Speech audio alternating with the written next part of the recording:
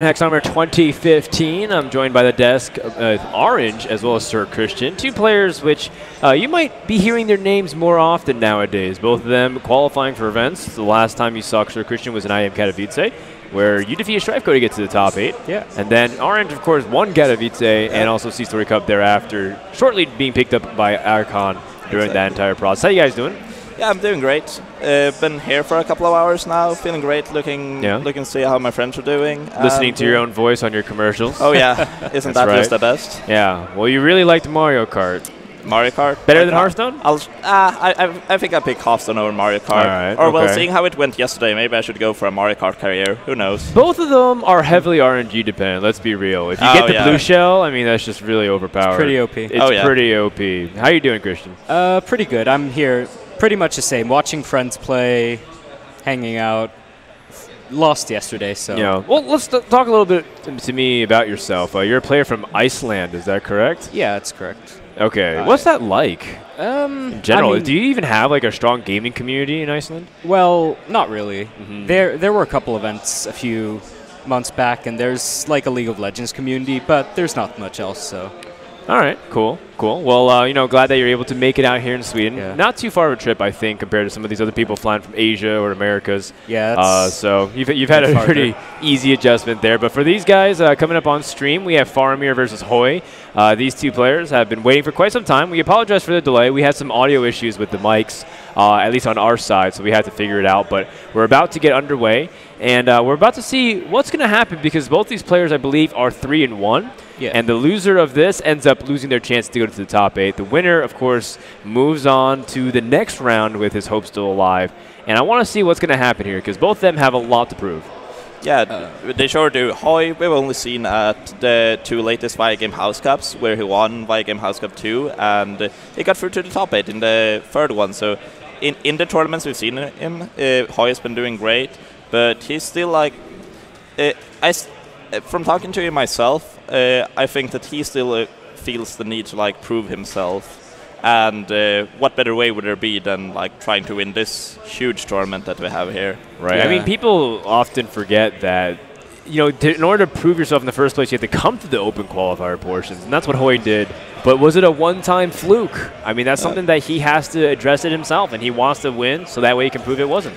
Yeah. Can we talk about Hoej's decks? Because I've heard that he has a Control Paladin, actually. No way. Which we haven't seen in a while. Control Paladin. Yeah. Like it's not even mid-range, it's control. It's slow. So he was playing Stan Sifka yesterday off camera, and he told me a story about how he never attacked him. So Stan Sifka was playing Giants Mage, and he lay on hands at Stan Sifka to put him back at 30 so he couldn't play Molten Giants. That's hilarious.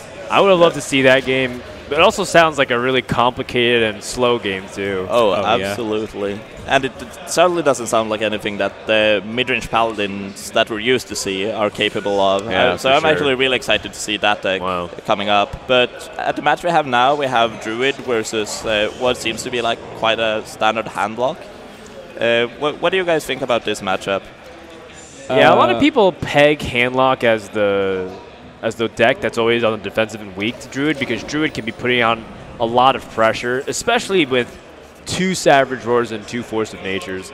I mean, there was a period of time where people felt like Druid was great against, Handlock was great against Druid because they couldn't answer threats. They only had 1 big game hunter. But when Druid started putting a lot of combo pressure on, it's just like anything else. Druid might get Handlock might get shoved out of the game. Cards like Piloted Shredder actually matter a lot in this matchup because even if you kill them, they come back, and it's so much worse than Druid's old 4-drops.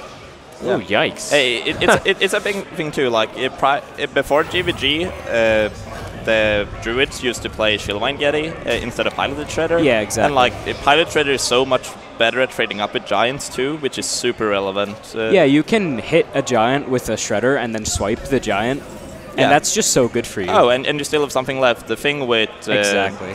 The thing that happened with the Shieldvine Yeti was that you just like got left with nothing, and just having a small 2-drop is like really relevant to such a deck as Druid because we're double Savage Roar.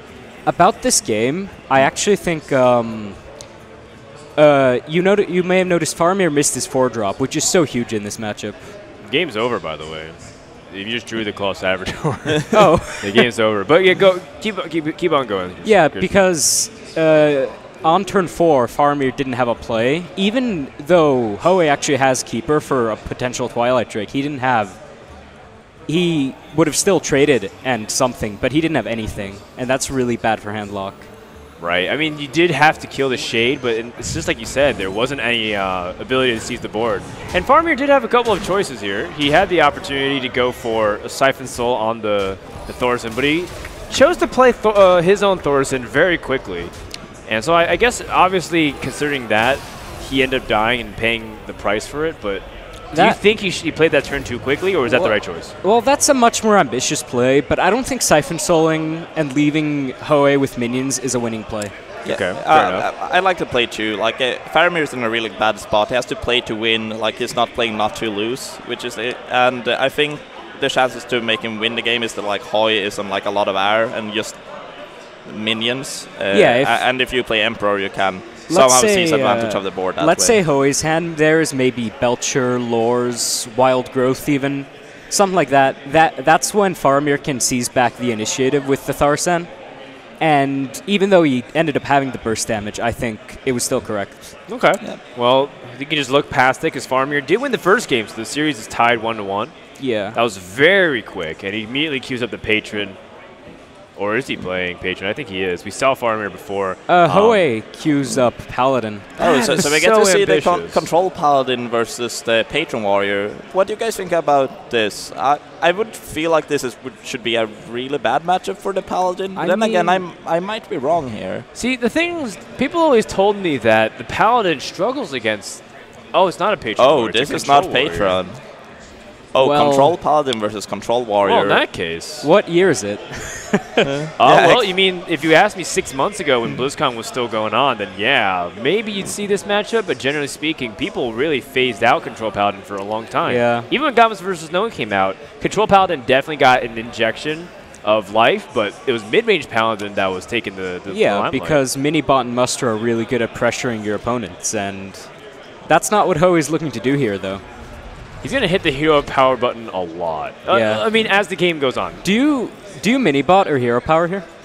I think Minibot's really efficient against whatever he plays, but what happens... actually, no, it's fine. He has 2 silver champions. So what you want to do is you don't want to ever play something where you realize your opponent can capitalize on an Acolyte, for example. Oh, absolutely. Yeah, I agree. One of the keys to the matchup is definitely like not giving them enough cards from their Acolyte. You have better card advantage, so you just have to not let them draw 10 cards off Acolyte. I mean, I was told that this matchup is so one-sided for Control Paladin, but I think it's changed a lot since Warriors have figured out how to play it better. They realize Whirlwind effects are really powerful. They do have to time their brawl effectively. It's a lot like the Warrior versus Shaman matchup. If the Warrior knows how to play, even though it is really hard and one-sided usually, the Warrior increases chances dramatically because they can save their resources accordingly. I mean, you have Death Spite in Warrior now, which is just kind of an incidental way to clear 1/1s. And that's really nice. Back then, when you're talking about the old Control Warrior versus Control Paladin, you didn't have that at all. Right.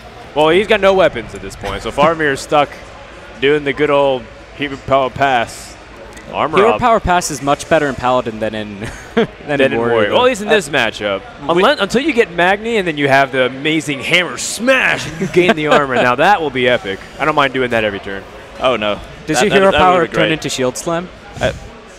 I really like the greedy play there by Faramir. Hero Power was considering using his Shield Slam on the Paladin Shredder just because the minions that are on the board right now contest the Sludge Belcher pretty well. But he decided to hold on to it because he realizes that to win this matchup, you actually have to get like a little bit greedy with your removal and like not use them as aggressively as you usually do. But then again, we see like Hoej also in a really good way, like just pushing a little ahead. Just not overcommitting to the board, trying to bait out some form of sweeper or mass removal. But Faramir knows that he can't really use it at this point because then that's exactly what Hoej wants.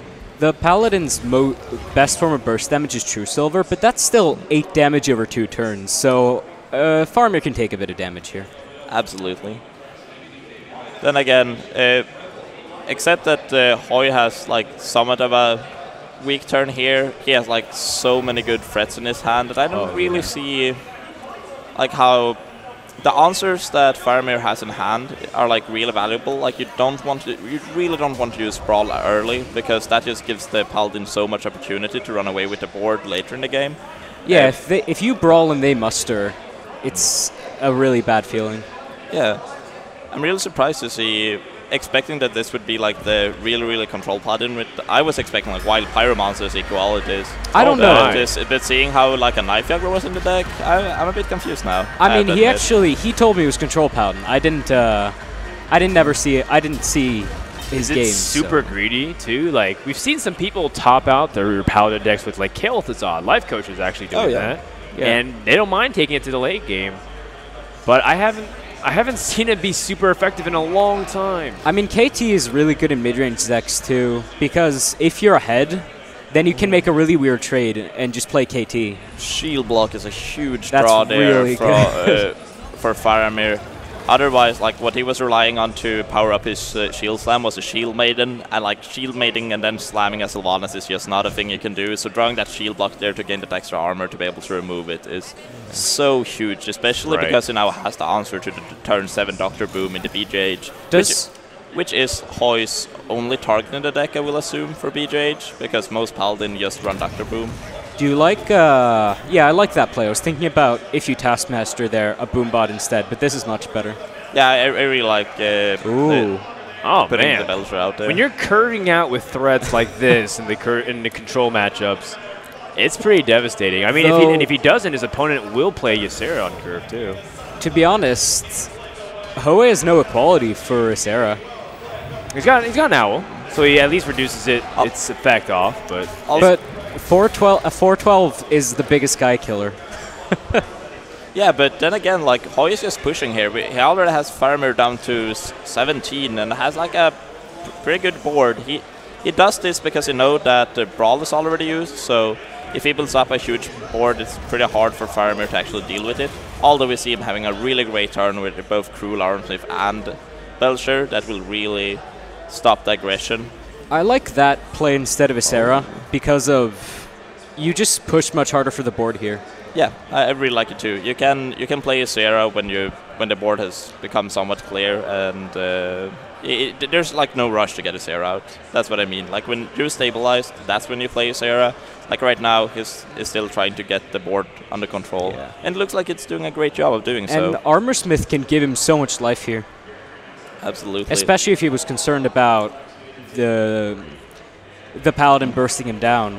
That's just one of Warrior Control's biggest strengths, that hiding an Armorsmith behind a Belcher, rather. It gives you just like every aggro deck, or like any deck that tries to push for damage. Like we're not seeing an aggro deck here from Hoej, but any deck that tries to push for damage just has such huge trouble dealing with that, because not only do they have to commit a lot of damage to killing the Belcher, but also they gain life meanwhile. That's a really good draw. Oh yeah, sure is. Now you can, now you can trade for the Tyrion with the Owl. I want to point out here how rewarded Faramir get for like putting an Owl into Warrior Control, which is not really standard these days.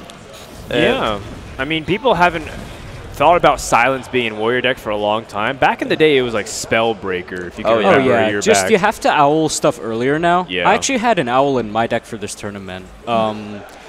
I really like it in Warrior. You just need to silence like Mad Scientists and even maybe Leper Gnomes now, so it's much better. On curve against aggro decks, Owl's surprisingly useful because you don't always get the Fiery War Axe. And even then, do you Fiery War Axe like a Haunted Creeper? Not really.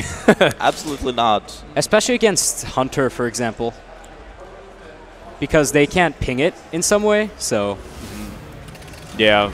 Well, that's kind of one of the most feeble consecrations you'll ever see. Killing off an Owl and a Gold Shire Footman. He just wants... the board control. Yeah, and Faramir to use the Death Spite on the Pilot the Sky Golem here. That is, with the muster in hand, that is a huge heresy. That's going to be 3 draws. That's insane. Oh, and they got the best card from Ysera, possibly. Not bad. Not bad. I assume at this point that this game isn't going to fatigue. No, absolutely it's, not. It's starting to escalate very quickly. Because sometimes in the control warrior mirror, you have to think about when you Harrison, because you don't always want to draw 2 cards, ironically. But here you definitely want to draw as many as possible to just burst advantage your opponent out of the game. Yeah, although, I mean, he's going to try to take away True Silver if that's what he goes for, because Hoej is relatively close to killing off the warrior. Although it's not always guaranteed, because like you said, if your opponent had the ability to pump back up to Alexstrasza, how does Paladin win from there? Because you sacrifice a lot of damage to go to face. Yeah, Hoej is kind of all in on this plan. Like we saw that with a very not so valuable consecration last turn, that is really trying to push the game and end it in like a couple of turns here. I actually and his game and what it does here is like really consistent to what it's trying to what it's been trying to do. I'm not 100% with him on the plan of silencing Ysera, just because to me when he consecrates and when he True Silvers there, he's signifying that he just wants to kill Faramir. But then he kind of changes plans right away by silencing Ysera instead of maybe saving it for a Sludge Belcher. Oh, what we're trying to say is that we're trying to end the game next turn, and therefore the dream card that you get from Ysera won't matter anyway, right? Yeah, exactly. Yeah, I agree. But then again, you went through double Belcher already, so it's really unlikely that you actually need to silence something. Like, what else but Belcher is there really to... I guess an Armor Smith, but that like does its job this turn, and it's not like it can hide it behind the taunt anyway. This is really tough for Faramir. But he is going to survive, but it's going to be pretty close. Oh yeah, 1 life. If Faramir could turn the game around from here, that would be pretty epic. I mean, honestly, Hoej's used both Consecrations and both True Silvers, Sylvanas, Tyrion, and Boom, and a Sky Golem. Yeah. I can't imagine he has much more to go on. I think you just axe here, right? Try to end the game as soon as possible. You have the... It is within striking distance, though. Because you want a Grommash next turn, I think. Or Shield... Actually, you probably want a Shield Maiden next turn. I think you just Shield Maiden next turn, and you try to finish the game within... Not the next turn, but the turn after that. Yeah, with a Grom Ysera Awakens. Grom Ysera Awakens just so much damage. That's 15 damage right of the hand with no other board. Grom and Ysera are best friends. 3 of Ysera's dream cards actually are very, very good with Grommash. At enraging Grommash, yeah. Yeah, but Ysera not just enraging, just letting him through. Yeah. Sorry, Frodo? No, you're right. I mean, Ysera Awaken doesn't exactly fit too well. I mean, the fact is you still push yourself within the same range. You gain 5 life, you lose 5 life with the Shield Maiden. So right now it's tough because he doesn't have a real Grommash activator unless he can get enough health to make it so that he can Ysera Awakens and push past the whatever's there. Oh man, this will be the best Quartermaster. Oh, if he draws it, that's just game over right there. He can't clear out the tokens. No, he just has to hope that there's no Quartermaster in He can actually... hand. Yeah, sorry? You can Shield Maiden and Ysera Awakens, but I don't know, that might be playing the game like a little bit too defensive, I'd say. Although you have the option of like you have what you need in hand, I think, to actually end the game with what you already have. The thing is that this card in Hoej's hand has been basically in his hand the whole game, hasn't it? Yeah. And so it really signalizes a Quartermaster to Faramir, I'd say. Oh, that's huge, actually. You think so? I mean, he can still Grom. It doesn't push for more damage, and he really needs it. I mean, from Hoej's perspective, now Ysera can't kill the 3/3. Oh, yeah. Well, he has a Fiery War Axe. Yeah, but he's super low. Well, okay. Shield block is really nice, too. But, like, Paladin, even considering this, wouldn't be able to push for the lethal because he has Grommash, and he'd be able to clear the board. Yeah. There's a lot of ways that Warrior could have answered this, too. It's like Grommash, Alexstrasza, or even just drawing shield block. And in this case, Faramir is trying to be as defensive as possible while still being able to threaten to maybe lethal. That's what I like about what he's doing here. Oh, whoa.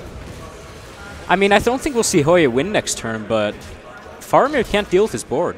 Well, we'll see. He still has the top of his deck. Oh, well. To which he pays due honor to. He just has to that's rub a his hands a factor I little eliminated. bit. Clap twice and do a twirl? Let's see what shield block draws. Yeah. Oh. That's pretty good when you're at That's one a life. really good draw for next turn, but he has to armor up an axe here, which doesn't feel great. His opponent has 9 damage, right? He's at 9 life, so he's going to have to cross his fingers for no more additional damage. But both consecrations have been used, and if I recall correctly, both true silvers. Both true silvers. He has a muster left, though. Oh, but muster doesn't do damage because he already has any light damage shift. at the moment. Let's see.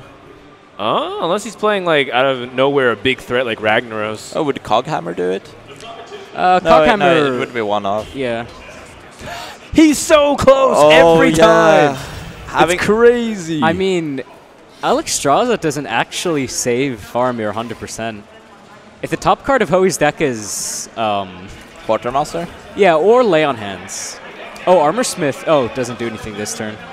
No, you certainly just have to Alex yourself this turn. Clearly. Go up to 15. I like that play as well, because now he's not dead to Quartermaster. It looks like Faramir has been able to stabilize this game happening? from one I thought the well, there's man, the Lay on Hands. Never mind. Well, I was gonna say I thought Paladin was supposed to outcard the warrior. Ooh. Yeah, most of the time, but we just didn't saw Hoej with the cards to do that. Like, he didn't draw any Lay on Hands. He drew double True Silver, and Faramir wasn't really playing minions that died to True Silver. So Hoej just pushed for damage with them, and that's like 2 cards gone, having only dealt damage to his face, which is fine. Faramir went very low, but those cards are kind of gone now. Did something just ding? Do you guys like Boom Armorsmith here? Or, yeah, Execute as well. Boom Yeah, Armorsmith. I'm okay parting ways. Although he did draw 3 cards off of it, you just have to consider what threats are remaining in the Paladin deck. But you're mentioning it, Christian, that he actually used most of his threats by now. Yeah. That Kel'Thuzad is literally the last threat in the Paladin deck, I think. He doesn't have anything on board to take advantage of the KT, unless he top decks Equality here. Oh my god. That is so nice. Ooh, and Hoej is known for being a little too cheeky. Faramir is obviously not happy to see that. And I mean, well, I imagine that he'll tilt more when he sees the KT. yeah. Well, Faramir is actually a really emotional player. Yeah. Wears his heart on his sleeve. Or on the outside of his hoodie. Watch. Watch, watch, watch, watch. It's going to be terrible. Be prepared. Oh, man. And then now with all these minions spawning, Boombot's going to be less impactful. I can't believe it. And all of a sudden, we see wow, that's also a great draw, too. He should use that on a Sylvanas. I really hope that Faramir emotes back here. I'm disappointed. That was clever. Well, thank you. I mean, now we've gotten to the point where this is what I actually thought would happen in this matchup, where Paladin can just start grinding the warrior out of the game. I'm so surprised to actually see this work somewhat, where it's like all of a sudden switching gears. Well, that equality. It was the Lay on Hands and the equality that did it. Absolutely. They just granted him so much reach. That wasn't through damage, but just through pure card advantage. You know, you were talking about this game wasn't probably going to go to fatigue based off the early game plays, which was, you know, I was behind you on that, but they're actually pretty deep in their deck. 5 and 6 cards remain on both sides. Well, going to fatigue means a lot of things. Because you can go to fatigue and like you start taking 1 to 2 damage, but I'm not sure this game will go to the stage where they're taking 5-6 damage and they're losing to fatigue. Well, no, I mean Warrior's also almost out of threats too. Yeah, I can't imagine what else he really has. I think he has another Death Bite, right? If he has Baron Geddon in his deck, I know some players have been playing it recently. But right. Baron Geddon is still really good at dealing with aggro. He's also worried about Quartermaster, too, because he hasn't played Quartermaster. He's been doing a really good job of playing around Quartermaster by He killed off Silverhand Recruit over the Murloc Tide Collar, I think it's called. Yeah, with Alexstrasza. Yeah, earlier. And just to, like, if he has Quartermaster, which is likely at this point, it would be, like, 1 less damage. So I really like how Faramir is doing a good job of that. But though with 4 cards, I can't really see him having more than 1 Quartermaster. Yeah, like the thing now too is that Faramir knows that he's at a disadvantage, and he really is just play from the board. He can't really play around a lot of things at the moment. Oh, there we see it. Well, but Sylvanas is also still there. I think you just kill off your minions here, and then you Quartermaster 1 recruit. Because then you still have... Oh, can you not just let it steal whatever and then you Quartermaster the rest? Oh, yeah, you can the make him rest? steal 1/1. Yeah, that's true. glossed over that. Oh, it's because you still have the weapon up, and that Yeah. actually becomes useful here. You have to leave the Lotheb, but that's completely fine. Warrior's out of burst, and you're at 24, so... You saw the grab. Is there a downside to quartermastering? I guess it does die to the Lotheb pretty easily. Yeah, it does, but then again, I think what it's trying to figure out is if he can get more value out of it, and if he's fine just playing a heal bot this turn. But I think you just have to play it here. You can also, if this game does go to fatigue, you can kind of surprise Warrior with the heal bot in the late game, but... Ah, you're right. You're right about that. But it's also 3 damage on the board, which it could end up mounting to be too much pressure. Oh, yeah. And exactly as you said, Froden, it looks like Warrior's just running out of threats now. Well, Warrior has his own 1-1. The only problem is that Paladin has an infinite source of 1-1s. Stay strong, Silverhand Recruit. You can do this.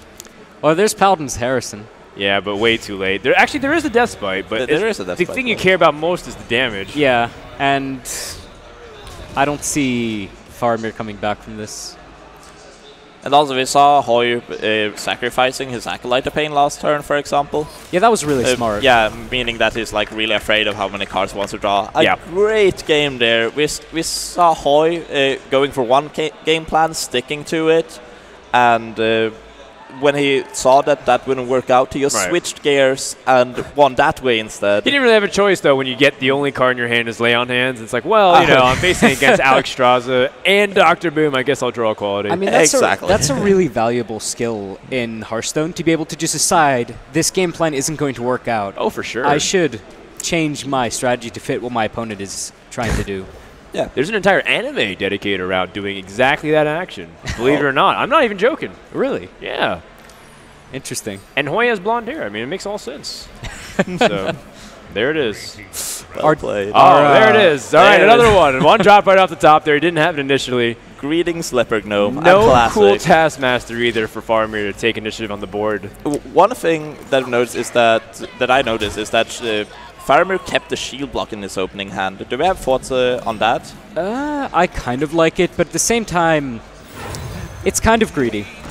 Yeah, I don't like it at all because I feel that you really need the Armor Smith, the Cruel Taskmasters, and the Fiery War Axes to just like shield block is something I use later in the game because I want to stabilize. It's definitely not something I want to play on turn 3, and playing early game against not losing in the early game against the Hunter is like your biggest priority for sure. What are your guys' thoughts on keeping Sludge Belcher in this matchup? I don't do it for the reason I just said. I think it's actually more reasonable than keeping Shield Block, because I think you want to play Shield Block most of the time, even later than you play Belcher.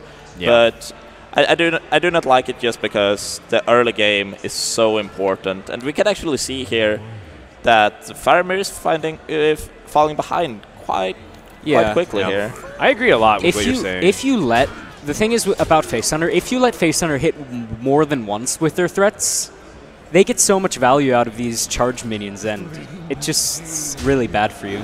Yeah. You see, I was just gonna say, if he doesn't draw exactly Cruel Taskmaster here, Faramir will be in a lot of trouble. But he skillfully peels it from the top. Notice the high main in Hoej's hand. Yeah, it's a hybrid hunter that we've seen a lot lately. Not sure I like that owl. I expect Hoej at this point, since I see a high main, to be running freezing traps. Yeah. And I agree that freezing trap is valuable against Warrior, but I'm actually fine freezing Acolyte Pain at this point. The thing is that Warrior doesn't even need to attack into freezing trap, because they can just hide behind stuff like Sludge Belchers. Yeah. And there are actually some creatures that you actually don't want to freezing trap, like Shield Maiden. Like Shield Maiden, for example. So I would actually went for the trap there, but I can actually see the merits of this play too. The best feeling is freezing trapping your own anti-heal bot. Yeah, absolutely. Here we see Hoej just needed some kind of action here to follow up into his Hymen the next turn, and Glaive Soka, it's definitely not bad because it's pushing for quite a bit of damage here. I do see a juicy Harrison target though. But like the thing is, if you Harrison, they just like hit you for 2 and play a high main. Yeah, but Harrison matches up pretty well against high main, and he gets kind of rid of 2 damage. I forgot about the Death Spite there. Oops. Yeah. Yeah, now this is actually not... Oh, but there's a freezing trap up. Never mind. Oh, yeah, that the high matters. main is protected by this freezing trap, which is what Hoej what Hoej wanted to set up for. Well, Faramir actually knows he's played an owl, so he can just Sludge Belcher here. Or he can do the play I think he's going to do, which is block, task, execute. Oh, yeah. Originally, I thought he was going to task and then Big Game Hunter to get it on the board, but this also makes sense, too. Oh, yeah, especially he doesn't want to play Big Game Hunter because if he doesn't know Hoej's decks, this might be explosive still. Fair enough. He is definitely playing around freezing. We see him not Yeah, attack he with the holds Harris. back. Oh, yeah, exactly. but it's kind of a hedge. Absolutely. I like the shield block. If you don't block there, you will be in range of kill command, which is absolutely something you want to avoid And at every cost. And the turn after next turn, I think you're going to start armoring up almost every turn. Oh, so that you can play the Belcher and armor up next turn, yeah. followed by shield made and armor up. That just goes perfectly. Well, what it does is it negates the Hunter's hero power, which is really effective to try to push for the win usually, but in this scenario, you equalize. Hoej can actually unleash and kill Taskmaster if he wants to. It doesn't seem too strong when he's trying to Taskmaster, but if he wants to bounce, if he doesn't want to freeze Taskmaster, that's a possibility. I don't think I think I'd rather just trade with a Hyena if I'm doing that and like get in those hero powers there, because like every single point of damage counts at this point. Yeah, what I do like about saving the Houndmasters, or sorry, not the Houndmasters, the Unleash the Hounds, is the fact that Kill Command is in your hand. Yeah. And if you lose those beasts on board, Kill Command is only going to be 3 damage. Yeah. Although it's still pretty hard to clear those hyenas, especially with Freezing Trap out. I actually think not hero powering may have been a mistake. That's so important here. Hoej seems to be on the Hoej seems to be on the plan that this game is ending in 1 or 2 turns, and therefore I think Hoej's in the mindset where this Kill Command plus whatever he draws in the next turn or 2 might be the finishing blow. I think Faramir disagrees. I mean, he doesn't want this game to end in 1 or 2 turns. He'd like to disagree, but, you know, like so many great arguments in my life, it's not my choice to make. I mean, Axe? Oh. And Sludge Belcher, he's giving him a chance. I mean, right now, another piece of damage, direct damage, like Quick Shot, ends the game. I mean, he has Kill Command, or he can just draw Eagle Horn Bow. And Hoej advances. Yeah, there it is. Well, pretty clear here, and Faramir is not going to be able to stand a chance. Took a little bit too much damage. And like you said, a combination of greedy plays ends up costing him in I this think match. that was a misplay. He should have Arcane Golem the Sludge Belcher token. oh well. I would have liked it for the style points, but Hoej ends up advancing. You know what? He does it with the mix of decks that control Paladin, being able to win. And you know what? Most players are saying control Paladin, or just, you know, things in general that aren't Hunter, Warlock, Patron, and maybe like a Druid. It's very impressive to see him still this far with the control Paladin. I mean, sorry, I think it's just a greedier mid-range Paladin, honestly. Okay. Yeah. Well, I mean, he told you someone. Who did he tell? It was a control Paladin? Oh, He told you? He told me. I don't know. Oh, maybe he's trying to throw you off. Oh, man. Like, yeah, I'm playing dragons, like Dragon Consort in my Paladin deck. One thing I want to take away from this match that Hoej did that was something that I really admire was how he went with his game plans and he really stuck to them to the end. We see a lot of players do that where they like are somewhere in between 2 game plans, and that usually doesn't end up well. But Hoej really had a plan in mind and executed them really, really well.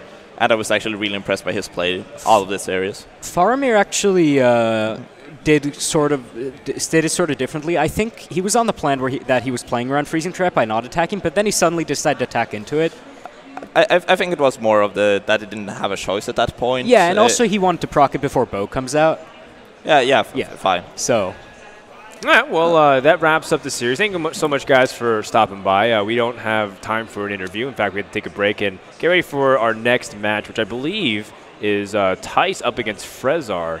And that's an awesome one because we haven't seen Frezar perform too well, and he's a Swedish player that people often forget. You know, Orange taking the spotlight all the time, you know, trying to make it as the up-and-coming Swede. But Frezar is a great player. Tice, of course, has been around for a while. It was a year ago since he made his debut, and I think we're going to take a break. When we come back, we're going to have more Hearthstone action here at DreamHack Summer 2015.